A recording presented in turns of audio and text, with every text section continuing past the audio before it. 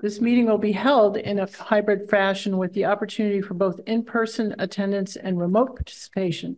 Please note that while an option to remote attendance or participation is being provided as a courtesy to the public, the meeting will not be suspended or terminated if technological problems interrupt the virtual broadcast unless otherwise required by law. Members of the public with particular interest in any specific item on this agenda should make plans for in-person versus virtual attendance accordingly. This meeting will be held in person in the main meeting room of the Deerfield Municipal Offices. In accordance with Mass General Law, Chapter 30A, anyone intending to record the meeting must identify themselves to our clerk, Trevor McDaniel, and provide their name and address for the record. Thank you. So I'll call the meeting to order, and we will skip over everything and go right to our main agenda item. And this is the discussion of the peer review that Weston and Sampson did for the old Deerfield sewer treatment plant. So why don't we open up with Matt? Why don't you tell us a little bit of your overview of what you did? Sure. Hi, I'm Matt Germain. Matt, you're going to have to speak in. And, really? Yeah. Just pull it forward. Pull it forward. And you're going to have to introduce yourself. Hello, I'm Matt Germain, PE at Weston Sampson Engineers. Over 20 years of experience in wastewater treatment. And I'm here with Simone, who's also at Fuss and O'Neill. That's my old company at Weston and Sampson. And we worked on this report together to basically compare an activated sludge wastewater treatment system upgrade with the MBR process upgrade. And they were done by two different engineers, and then we were a independent third party who reviewed the two alternatives. So we can basically go through this at a high level, and then after we go through it at a high level, then we can open it up for the board to direct the conversation. So are you interested in kind of going through?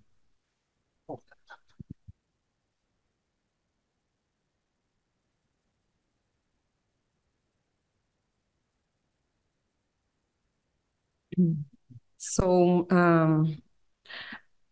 we make some comparison about the both process here, and for the activated sludge capacity, the report that we have, it was for 250,000 gallons per day. MBR process, they did 255 per day in two phases. So both, it's for the maximum capacity for the plant. The activated sludge, they are typically reduces the nitrogen, but in the report they didn't consider this reduction. The MBR process, the report that we have, they already consider the reduction of the nitrogen. About the quality of the treatment, the effluent treatment. So both have a high level quality, but the MBR process, they have high level disinfection too. So, but they have a higher energy consumption if compared with the activated sludge. So activated sludge consumes less energy than MBR.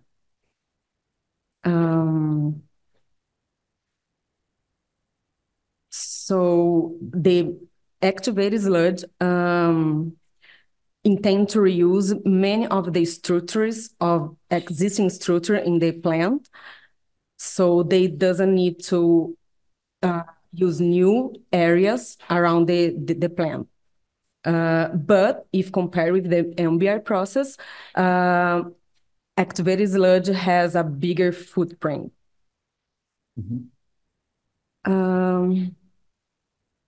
So the construction phasing for activated sludge will be a little difficult to maintain treatment during upgrade because the reuse of the existing structures. The renovation needs to go parallel with the operation and the construction. So it is a little difficult. In the other hand, the MBR process is not reusing the structures, so it is easier for the construction. The MBR process needs to compensate the flood area. For this, they are considering demolishing existing structures.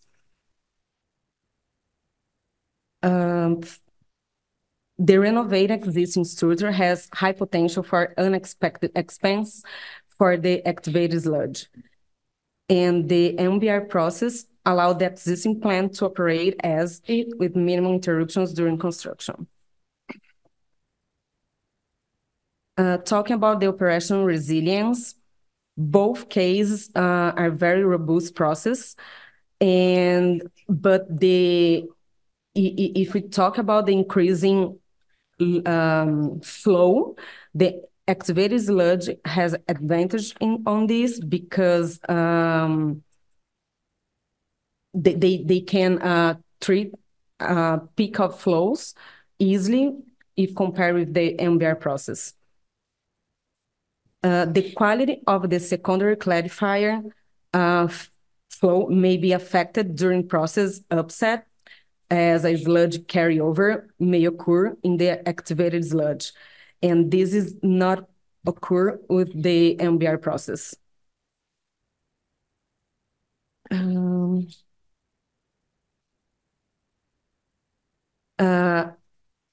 we talk about the operation, both cases assume 2 hours per day, 5 days a week. And the operation of the MBR process is more complex and require a trained operator. And the activated sludge, it's none of the operation team, so they are more familiar with the system. Talk about the prices. Yeah, I can take over. So the difference in O&M costs between the two is similar, but the MBR process is slightly higher by about $20,000 annually. So depending on the number of users that contribute to the O&M cost of the system, that $20,000 divided by the number of users can be significant. In terms of construction costs, the activated sludge does come in lower because we compared the activated sludge, the phase one of that, which is for 250,000 gallons per day, to do an apples to apple comparison. The MBR to also be 250,000 gallons per day would have been phase one and phase two construction costs together. So that construction cost was higher. There is quite a bit more detail about the pros and cons and why ultimately we decided the activated sludge would be the most feasible alternative for the community. Basically, looking at a very, very high level, the MBR process, some of the wastewater strength that the MBR process was designed around was during a 2-year dry weather period, whereas really the wastewater flows at the plant and the wastewater strengths that we think would be more representative are higher, both in wastewater strength and flow rate. And that has the potential, when the MBR process is designed around those wastewater strength and flow conditions, maybe it's possible. I'm thinking that the MBR media area is going to have to be increased in size, which will further increase the size of the system. The other thing was the MBR process is really fixed at a pretty definitive limit for what the max flow rate that you can pass through the membranes are. And kind of the secret sauce there for an MBR system is to have flow equalization. If you have high flow rates coming in after a storm or during spring wet weather flow, it comes into an equalization tank, and then over several days, you pump down the equalization tank so you're not hitting your membrane system with peak flow rates that are too excessive. The concern that we saw was that the flow period that they used to design the MBR system was during it's really a 2-year drought period in the Northeast, whereas we even found we even included some data for November of, I think it was a pretty recent year, where we actually see the MBR system with the flow equalization wouldn't be able to keep up with those flows, which would lead to some sort of I don't want to say an emergency situation, but a situation where you have flow coming into the plant higher than what the plant would be able to operate for a proposed MBR system for an extended period of time. And you either have to overload the MBR systems, which decreases their life, or you have to bypass some of the treatment around the MBRs, which then leads to poor effluent quality. Whereas an activated sludge treatment system, which they have out there now, can handle those wide fluctuations in wastewater flow. In terms of operation, Matt, can I just ask you a question there? Absolutely. If that's okay, if you don't mind. When you talk just for apples to apples, so with one clarifier, the activated sludge process can operate at 250,000 gallons per day. One clarifier. Well, the proposed design for the activated sludge system, they actually greatly oversized the clarifier, in our opinion, and I'm not a big fan of just having a single clarifier. So that was one of our little more detailed comments, saying it in a friendly way for both of them, which was they were proposing for the activated sludge to basically maybe abandon or repurpose the rectangular secondaries, and we said maybe you should rehabilitate them, but the new circular clarifier, maybe make it a little smaller, or maybe nestle it in a little better with a rectangular. But yeah, I do think that one clarifier, I think it had a 2-day detention time in it, which during peak flows would be excellent, but during average day flows would be greatly oversized. So yeah, I do, and that was a comment we pointed out. I just wanted to follow up. During our July storms, we had 450,000 gallons come through. We did not end up dumping anything into the river. It was able to be handled. With this MBR process would not be able to handle it. So the MBR process would take, for a single day event, the MBR process, that excess flow wouldn't go through the treatment. It would be stored in equalization. The problem comes in, we try to show that with a flow graph, is that once your flows are elevated due to wet weather, they don't, a lot of communities, they tend to drop off after 5 to 7 days, but in your community, the flows to the plant stay elevated for a considerable amount of time, and it varies from storm to storm. You might not see that during a drought when groundwater is very low, but during a more normal situation, November 2018, we were seeing that if you have that high flow rate and then you have a sustained high flow after that, a little more thought has to go into that flow equalization, which might add expense to more tankage. How many days would it have taken for that 450,000 and in the subsequent flow into the plant to clear? We had the MBR. I mean, I'm just looking at that. It would be well over a month or two. It would be an extended period of time.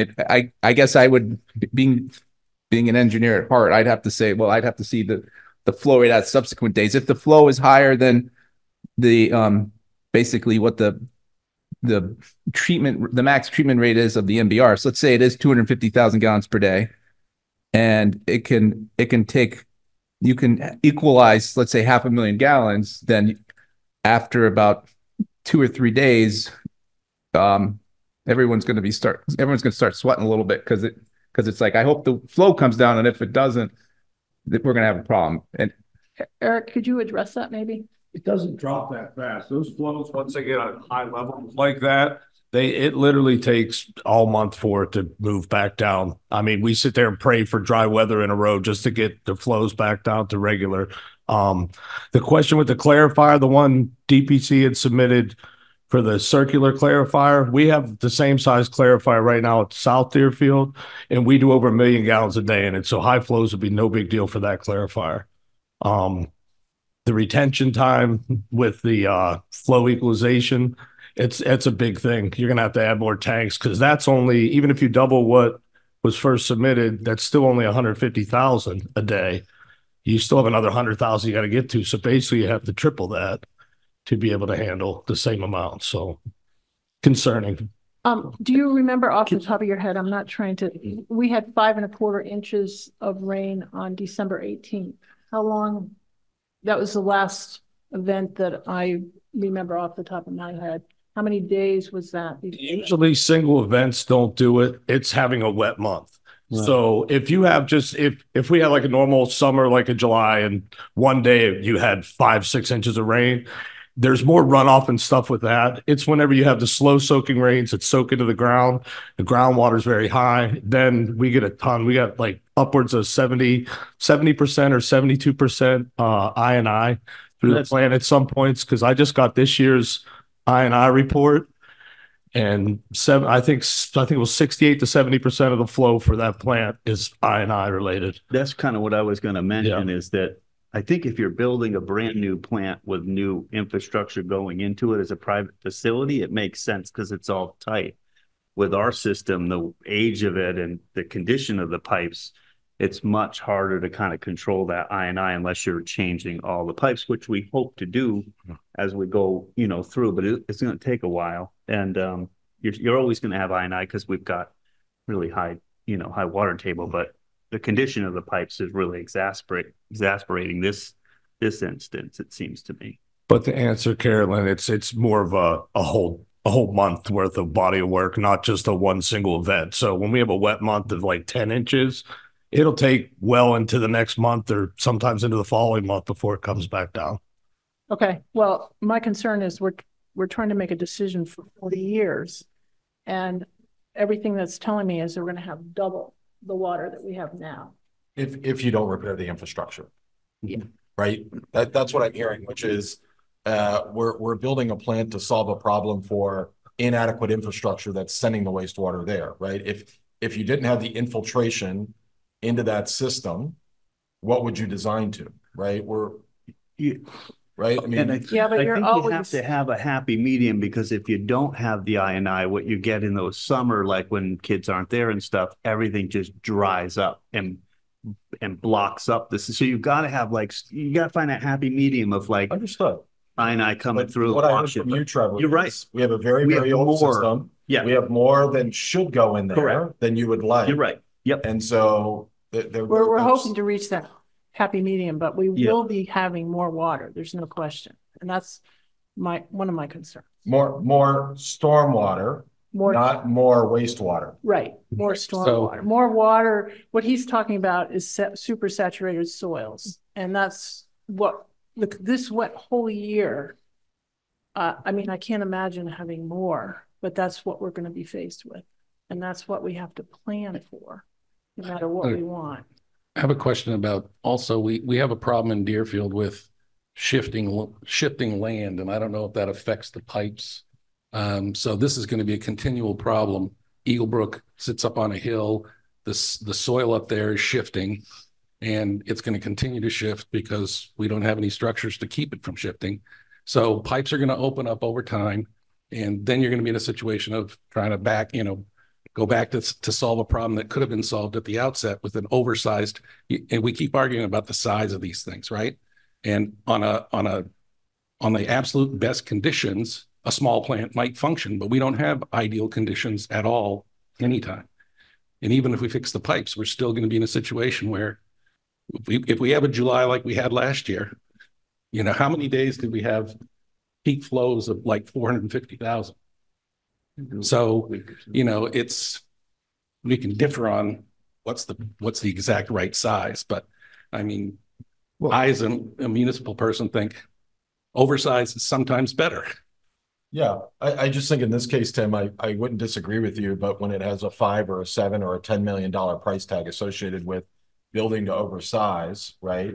That's a question that you have to ask, right? It's not a small increment to build to oversize. It's a big number. So the first plant design that you submitted was for 75K.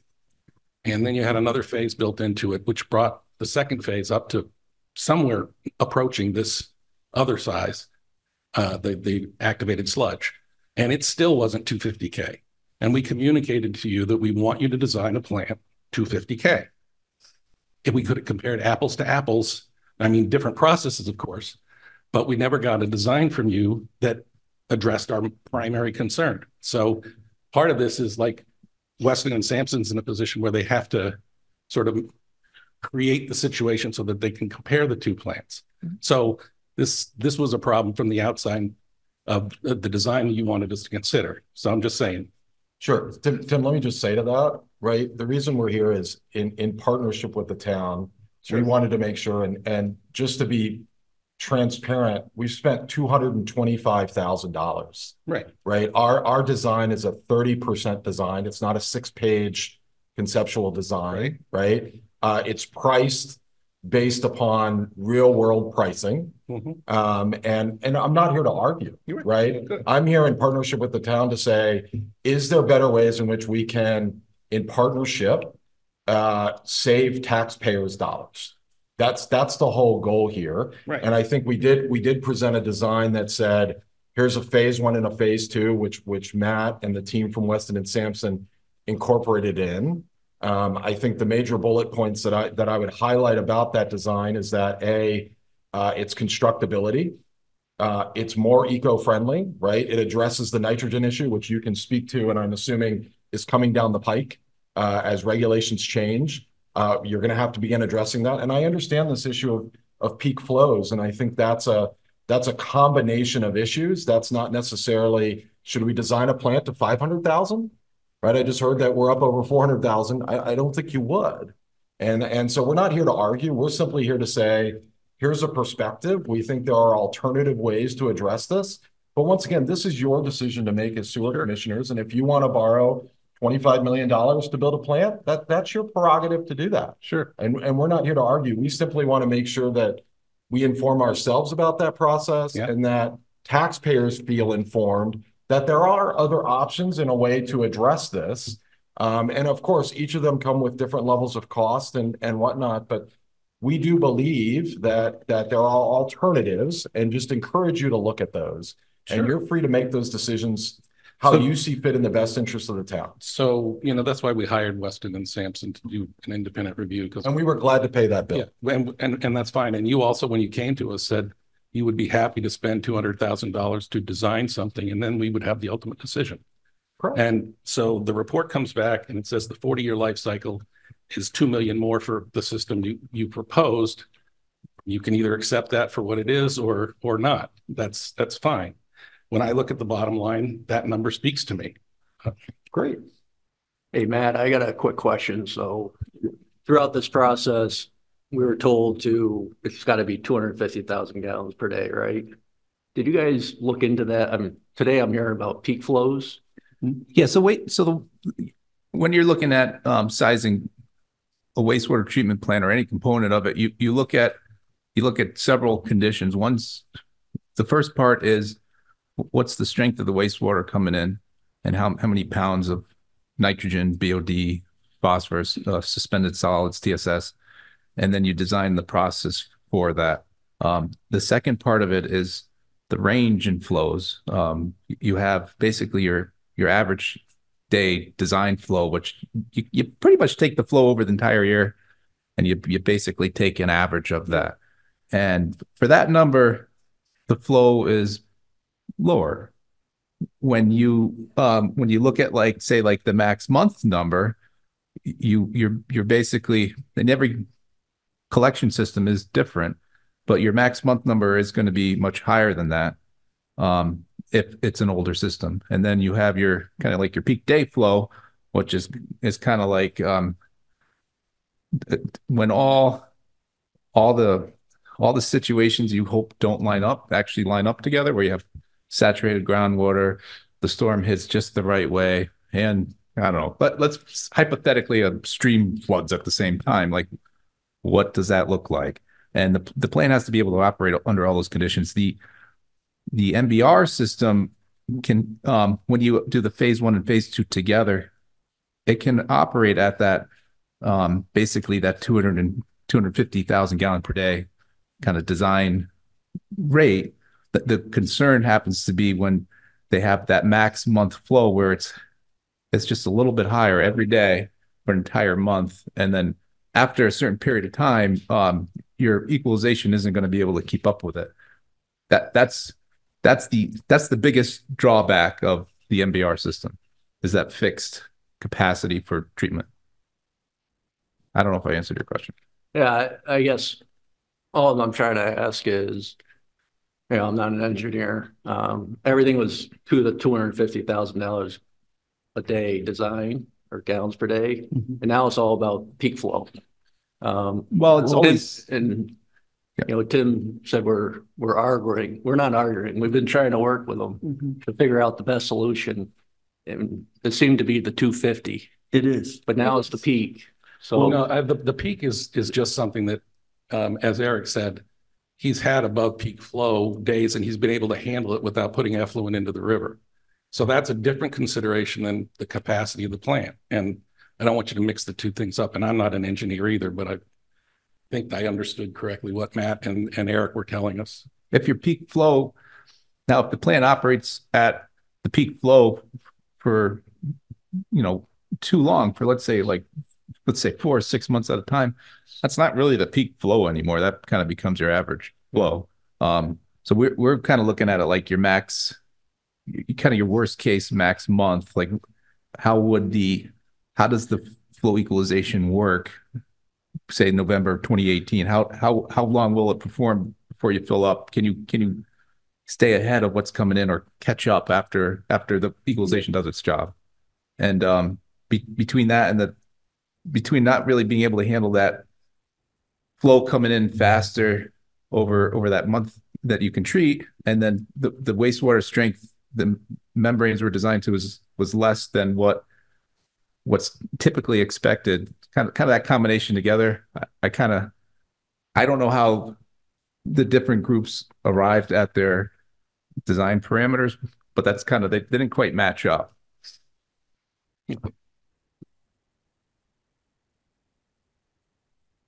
One small point, the activated sludge system historically does provide nitrogen reduction down to single digits. Let's say discharge limits of 4 or 5 milligrams per liter, like without really trying very hard. Basically the information that we received didn't really go into showing those calculations. It's again, one of our finer points that we pointed out was like, it would be good to know, to see that calculation done, to see how much of a nitrogen reduction that system inherently provides without trying too hard, without chemical addition or without any kind of supplemental effort. The same way that the MBR system kind of inherently does the nitrogen reduction. They both do that. Even if it's not a requirement, it's nice to be able to compare them. My understanding is that we have low nitrogen levels, and you are absolutely correct. There is concern about the nitrogen levels going into Long Island Sound, and it is working its way up the Connecticut River. So that was a concern of mine, but I think I'll have Eric address that. I don't think it is a problem for us. And looking long range, do you see any issues? I don't really myself foresee a problem. When I took over the plant, the ammonia and nitrogen numbers were slightly higher. They use the aerators all the time, always oxygenating the water. We set up a timer system on the actual aeration basin, and with the on and off timers, the air switching on and off and leaving it off for a long period of time, we get the whole nitrogen cycle. We take the ammonia out, make it nitrated, then go back out and denitrify it. So we typically now we went from probably having total nitrogen levels probably in the close to 20s. We're down into single digits now. We anywhere from 4 to 10, depending on flows. So I don't foresee it being much of an issue because this was probably one of the wettest years I've seen around this area in a long time with flows in any of the plants. So if you can do it now, you can usually do it on the other ones. So you don't see any regulatory issues going forward too much? I've been up here in Massachusetts doing wastewater for probably 14 or 15 years now, and we've had nitrogen limits the whole time. And they said then that, you're going to get it in your permit, you're going to get it in your permit. And I don't really foresee it. And the biggest part is these smaller plants, you're putting so little into that river. People, I guess, don't really get these bigger plants when they're doing hundreds of millions of gallons a day. Absolutely. They can really mess up the waterways and stuff, but us on a smaller level, even with the Deerfield River being a smaller level or a smaller river, I don't think there's a whole lot we would do to affect that. So. Did you have any other questions, Matt? I just want to know how we can be helpful. I mean, I think we our goal in starting these conversations, what feel like 2 years ago, was to say and demonstrate. And clearly, I think, Matt, one of the challenges has been is data. I think the data that we're talking about is 5 years old, right? And I think we would be probably happy to go back to our team if somebody can provide us the data to look at and address some of these questions about flow and wet months and all of those kinds of things. But we're just here in partnership to say we do believe there's alternatives. I think there's very qualified people looking at this through different lenses. Each of them come, as Matt has highlighted, with a bunch of different issues, from constructability and all of those pieces. We can look at different areas as far as annual cost or replacement costs or things like that. I think if I had our team sitting here, they would probably look at those numbers slightly differently. Right. Sure. But ultimately, it's your decision, and if you feel well informed and that you have all the information, that's your decision to make. I think we believe that there are opportunities to be more efficient, but if you have other reasons, that's totally your call. Well, I'll let everyone speak individually, but for myself, having the 250,000 gallon per day permit has always been we're not reducing our permits. You can keep that. You can keep the permit, but not have a plant at that size. Right. But I feel, given the fact that we have climate change and that we're going to see more intense events, that we have to have a system that can have capacity to handle these deluges and supersaturated soil for months on end. This has been a year-long process, and we have to have a plant that we can rely on not dumping anything into the river. And truthfully, so I'm ready to move forward with the activated sludge kind of plant, but we aren't moving forward on that until we take care of our roads. We have, a lot of damage from our roads. So this is, we're not in my mind, making any decisions until we move forward with our roads and get that sorted out. So we're looking 2 or 3 years down the road, minimum, before we decide what we're going to do. And it may not have that time, but well, it's working now. Well, we have barely. I know. Barely working now. But and so we can certainly get you information so you can do more research if you want, and we're certainly willing to come to the table. But I really feel that we have enough information at this point to say that we probably are not going to look at the alternative. But I'll be glad to have you all speak. So my kind of take on all this, just being involved with this for the last few years, working on the other plant, just trying to get my head around sewage and how it all works. I know no one really wants to hear this, maybe one other person at the table, but piping that stuff to Old Deerfield 100 years out, I mean, to South Deerfield 100 years out is the best alternative. Get rid of that plant completely and put a pump station in. I know that's not been looked at. No, we're not interested in going there without major infrastructure money from the feds, but long-term, that's the cheapest, most efficient way to do it. My biggest fear, like, I'm grateful that you did this and gave us another alternative to look at this, because I think, you know, I wasn't fully aware of MBR. I talked with our engineers about it earlier, and they were, you know, they never really felt it was the right solution for that location and the infrastructure we have now.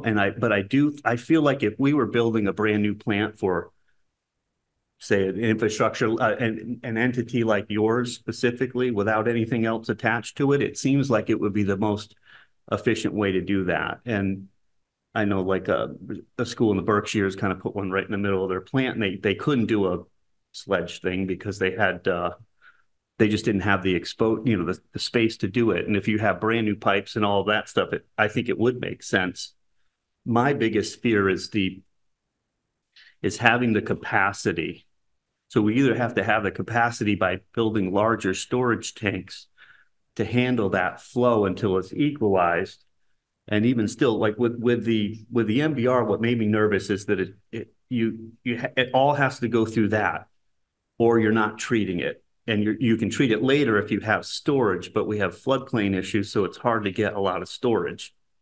You have to dig a hole somewhere else. But so my concern was the amount of flow that comes into that plant, and how do we handle the excess on these, you know, this year or the other years. With the clarifier system, you can handle it to a degree. And I think if we do anything, we need to spend $250,000 and kind of go through a real plan to make sure that this the quick look at what this activated sludge system is actually right. I think it does make sense. Maybe we hang on to the two clarifiers, or make that center clarifier, you know, a circular one, much, you know, smaller. It doesn't have to be exactly this plan. Maybe we can find ways to make it more cost effective if we end up going this route. But my biggest concern was not having that other capacity through an MBR screen versus clarifier. Just gave you a lot more security long term. But I mean, climate change is a reality, really. So yeah, I also appreciate the fact that you're willing to, you know, suggest alternatives. And I think that Weston Sampson points out in its report that activated sludge, size of the clarifier, probably is oversized. There's cost savings there. So I'd be more than happy to work with you and your engineers to design the least expensive activated sludge system possible, because nobody wants to spend money that they don't need to spend. But if you're only willing to look at the MBR side of it, then we're stuck making a decision, not knowing, you know, are we working together or not? So my feeling is, I think that the 16 million figure is probably high, but we wouldn't know that until we get to the final design. And we wouldn't know the same thing on MBR. So, you know, I guess we're going to have to make a decision, because Eric's been telling us that the plant's, you know, got a lot of problems in it, and they need to be addressed. So I hear Carolyn say 2 or 3 years. I hear Trevor say tomorrow, something different. Nobody's more nervous than I am. I can't leave without asking this question. Yeah. Would the town ever think about not operating that plant? I don't think so. Is that completely off the table? I believe, I mean, yeah, I think that I don't know the savings to kind of like not operate the plant. I just feel like we operate it now. I mean, would you rather not operate that plant? I mean, I just don't know what it really saves us in the long run. I mean, well, it's less you have to do, but it's still like, I don't know. After seeing the hole you have to climb down in, exactly. I would answer for you and say yes, but I don't mind it. But I mean, I think with the South Deerfield project, putting part of that on the sewer users and everything over there, there's not a way to get away from keeping them linked like that. Yeah, Because then you have it's hard. what was voted as a whole sewer system. Now you take that part off, and the South Deerfield users have to eat everything from over here Yeah. at this sewer system. However, I looked into having a utility buy it, and what they would pay us would then pay off the loan and what the burden would be for the South Deerfield sewer treatment plant. I was more interested in that myself. I was looking at alternatives if it could be operated independently. But I was the only one. Yeah, I didn't like that plan at all because you're stuck with somebody who doesn't really care, and they can raise your rates no matter what, and they invest and they take their whatever it costs to run all their plants. They build a capital plan, and you're just going to pay that. And so you're building, you know, Methuen's plant as well as working on yours. I just didn't like that model at all. I'd like to have a lot more control over our costs. Would you entertain, I'm not saying that, but if it were a consortium of the not-for-profits that privatized it.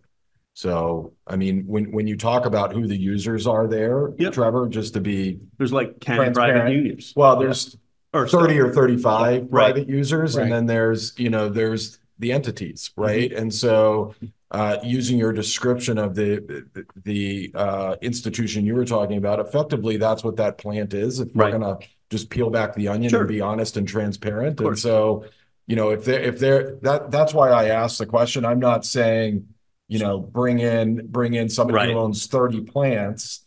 Because you're right. There's a little bit of you're part of a larger group and you're paying for each other. But I just don't know if the town would entertain doing that. Yeah, so. I got something to say after, but go ahead. No, go ahead. Well, my concern is where do we separate that and how do we make, so one is a little bit of is the debt and the load that we have right now. The financial component. Right, the financial component.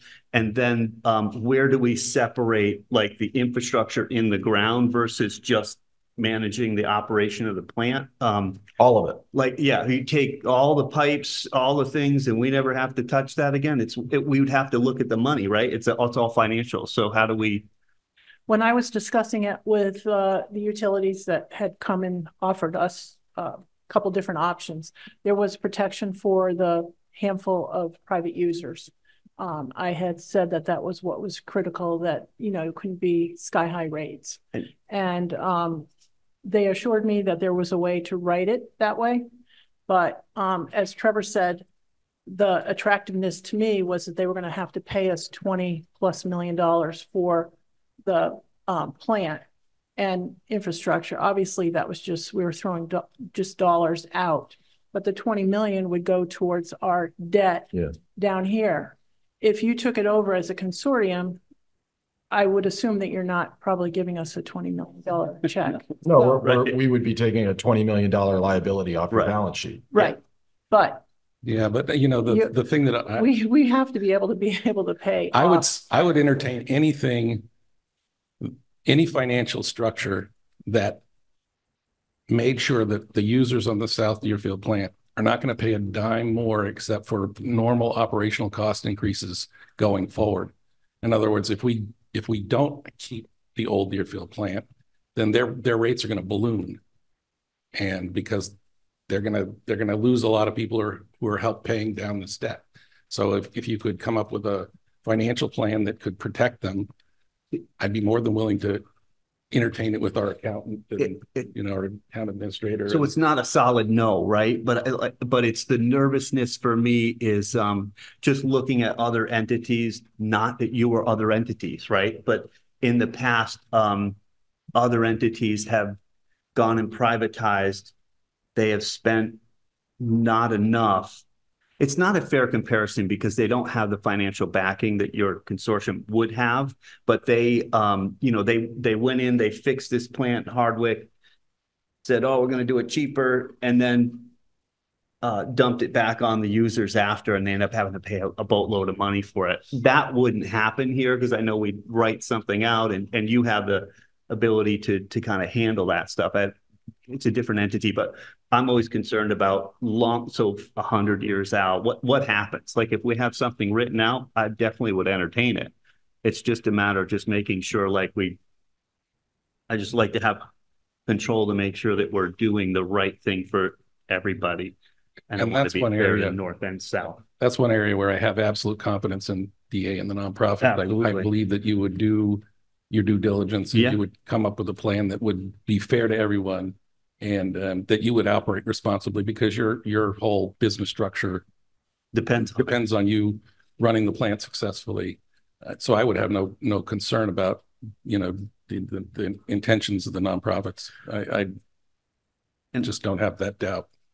And I know that we have a difference of opinion on this one about the permit. From my understanding, the town always holds that permit, but I know that you guys, I think your lawyers looked at it and said, no, that's not really the case. You can do that. So we just sort that thing out once we know for sure that. I guess you have a lot on your plate. You let us know when you want to entertain that conversation. We're happy to look at options, but at this point, it sounds like you have information. If we can be a partner with you in any way to think about how to address these issues, you just let us know when you want us to undertake that, and we will. I think at this point, we just sort of consider the work that we've done in partnership with you to be very valuable, finalized. It gives you some answers. But when you're ready to explore other things, we're prepared to be your partner again. Okay. Love that. Yeah. Okay.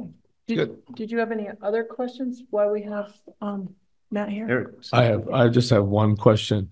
Would that ever be something that the nonprofits would help out with, figuring out how to get that sewage over to South Deerfield? We have, and that number is much larger than anything that's in this Way report. astronomical. Okay. Yeah. I just wondered, because I mean, that's 30, basically right? it's designed to take it.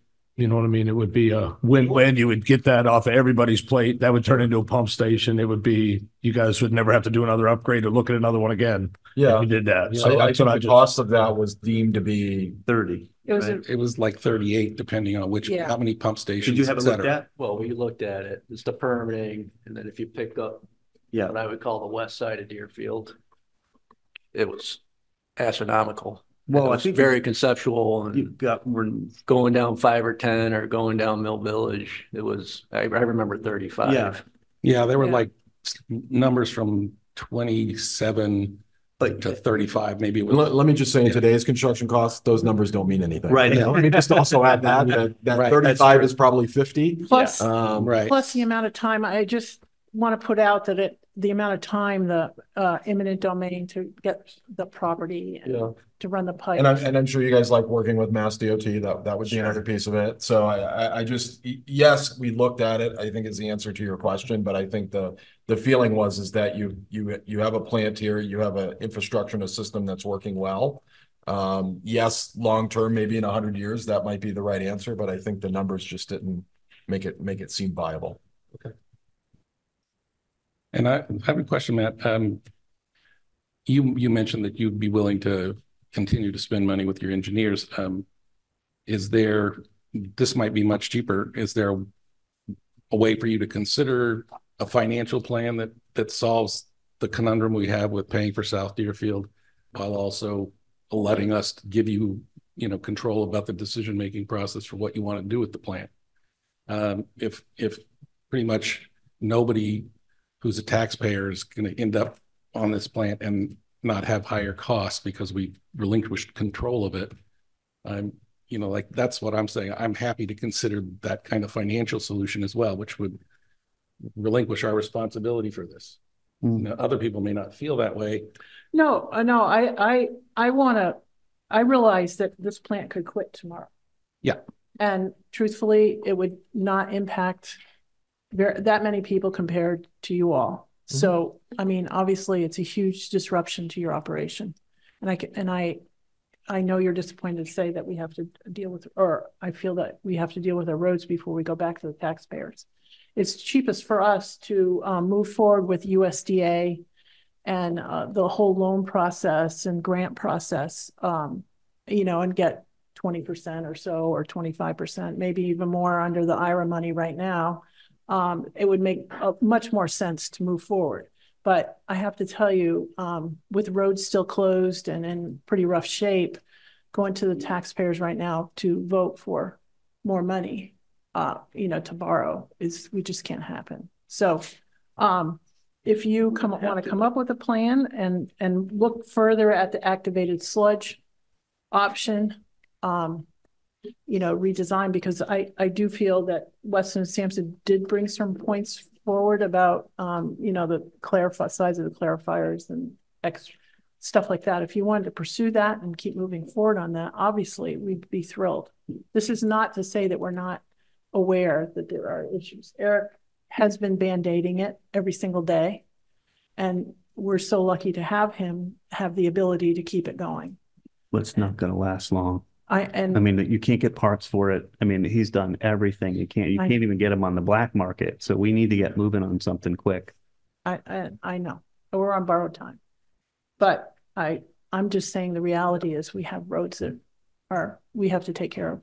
Totally understand. Yeah, no, I think, we'll take that feedback and see what the team has to say. And okay. And I didn't want you to think that we weren't agreeable. Any option we're willing to look at. Okay, that's what if you said no, then we would probably put our pencils down and say great. But we'll see if there's a viable solution. I think you highlighted the one that I've said is the biggest bugaboo, which is the much of the money that is paid as users of the old Deerfield plant really is being used to subsidize and pay the upgrades to the South Deerfield plant. And I think that's open, that's here, that's a reality. And I think what I'm hearing is that if there's a financial arrangement that ensures that continued subsidy will be there, so that the existing rate or rate table doesn't have to be adjusted. That's good to know. Yeah. Great.